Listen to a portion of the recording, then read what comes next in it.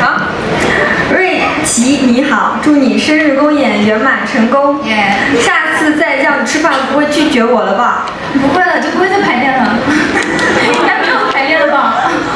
好，每年你的生日公演我都提前很早知道了，所以总觉得你怎么还没到生日公演？每次你都是精心准备了很久，就是感觉你是像那种学校里放暑假了，先把暑假作业写完的那种。我写作业时候不是这样的。我觉得你是一个很认真做偶像，也很认真生活的人。每天看到你都忙忙叨叨的，这也是让我觉得你特别厉害的地方。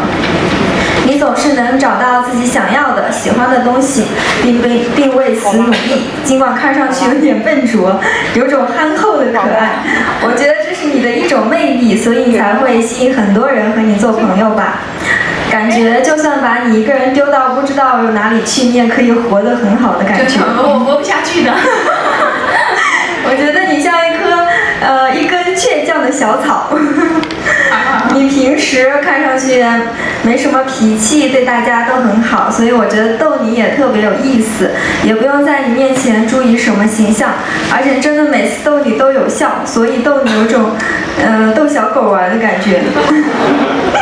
不过你是一只脾气很倔的小狗，虽然平时很好说话，但是只要你认定的东西怎么说都不听劝呢，一定要自己撞了南墙才知道回头。不过没关系，因为做你自己就很好啦。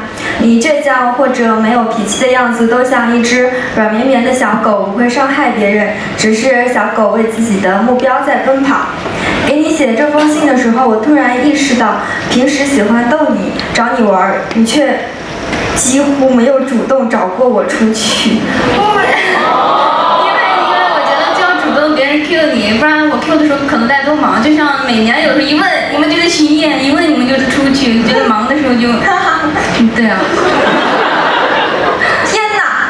有时候你想去做什么事情，感觉你就好像是一个人默默去做了。虽然说你一个人也可以活得不错，也不是啊，就是他拒绝我。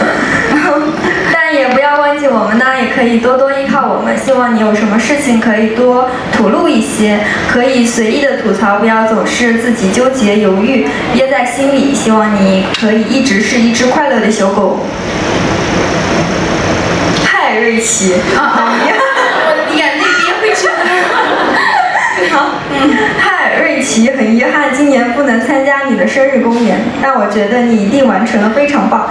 毕竟我们瑞奇宝宝每年重要时刻都要提前半年开始准备，是对舞台特别用心的孩子。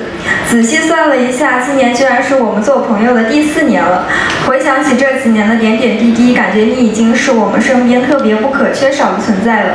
你的房间就像是我们的大本营，就算社恐的我看到你房间坐了1000万人，都忍不住累了来你房间歇歇脚。虽然你平时跟我比较话少，但你是我唯一一个很久不说话，但见面不会尴尬的人。突然一下很怀念我们都还住在中心的时候，随时可以串门，随时可以一起玩游戏、吃东西的日子。但今年我们大家一下都忙碌了很多，感觉跟你一下都没有什么交集了。说到这里，眼泪在眼眶里打转。其实我是开玩笑的，开玩笑的。好了，其实这么多年，感觉也没有正儿八经的给你写过什么信。周诗雨生日公演的时候，我说我上次给你写信，我都有点不记得了。结果你来了句，因为是拼的。他说惭愧，所以我这次熬夜也要给你写一封长长的真情实感的信。想到上次你坐在边上默默流泪，说觉得自己很多事都不知道，我突然心一揪，感觉特别愧疚，因为有时候一起工作了、忙碌了，就会忽略了分享。当时心里想，以后一定要好好对待你这个朋友，因为在乎，所以才会伤心，所以也特别谢谢你把我们当做你的好朋友。最后我是真的熬不住了，所以我吹一堆彩虹屁就准备睡觉了。王瑞琦呢，我也觉得一开始接触你可能会有很多顾虑，但随着时间慢慢去接触，你会发现他是个好人，然后我们再慢慢慢去细品，你会发现他是一个群体里的润滑剂，脾气好，性格好，开得起玩笑，就算遇到生气不开心的事，也总是愿意迁就自己身边的人，是一个特别适合做朋友的孩子。当然，最重要的就是他优雅的外貌、芭比般的身材、百灵鸟样的歌喉。这里我想对在观看直播的路人粉说，王睿琦入股不亏，趁现在下载口袋48 APP， 打出你觉得适合王睿琦的分数。睿琦，希望你今年也能有更多的人喜欢哦。2024年7月6日凌晨5点，网易。哎呀，就是我刚想说你那样信，我都想说周周你这是会写信的吗？没有，就感觉你说的都很到点儿上吧。然后就是，哎呀，我觉得有时候不跟你们主动说，就是觉得你们忙，所以你们叫我的时候肯定会在，但是我叫你们的时候就其实我们也没那么忙了，其实很多时候都在家里那个抠抠手指头。没有。所以我觉得是每次反正一叫我们就肯定大家一伙人一起玩，肯定也不是，感觉你比较忙。比如说今年以来，我叫王睿琦出去吃饭，减肥不能吃，然后叫王睿琦出去玩，他说我要排练不能出去，就感觉你一直都很忙碌。就是刚好每次偏偏就是这样子的时候了，对，然后就是很开心你俩单独居然给我写信。